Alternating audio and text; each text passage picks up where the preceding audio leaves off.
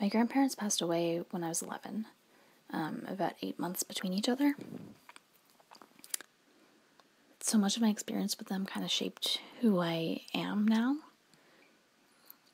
It's been about half my life that I've spent without them, and half my life that I spent with them. So it's kind of at this weird turning point that the older I get, the less time I've spent with them.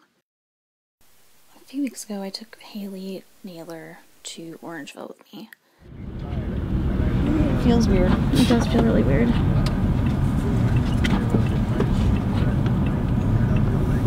Especially because Finn's never been here before.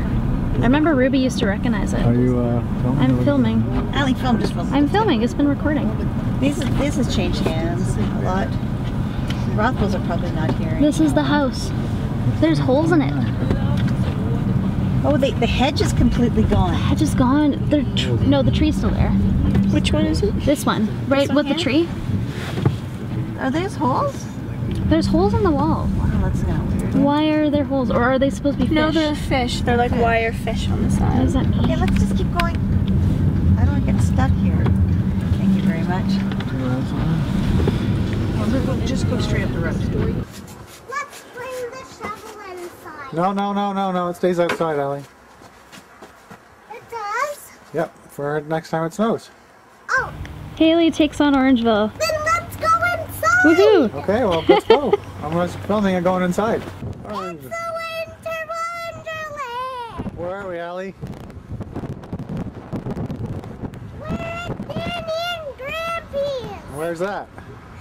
In Orangeville, and it's the winter wonderland out here. Well, you're privileged. Not everybody gets that. Oh, that one's going. I take a lot of road trips with my parents. I've always sat in the back and took pictures. Bringing someone else in on our road trips, something that's very sacred to me and my family, it's very interesting and different and new. And I've always thought of bringing people on our road trips, but we rarely actually do it.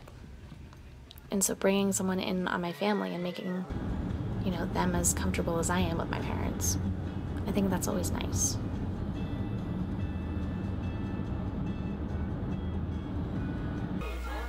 Wait till she tells Daddy off. Talk to her, Daddy. Grandpa. Hey. Talk to her, Grandpa. Allie, you're just watching Pussycat again. Look at Pussycat coming. Pussycat coming. Here, Pussycat.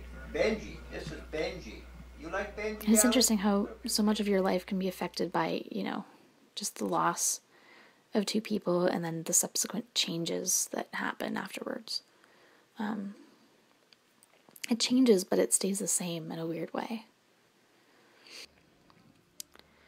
My grandmother used to smoke in the basement and do puzzles. And basically, the smoking was what killed her. And when my grandfather passed away, apparently he was telling a joke. He was in the middle of telling a joke and didn't finish. I don't remember a time, not going to Orangeville. It's always been a part of my life, even after my grandparents have passed away. And yeah, it'll be interesting to see.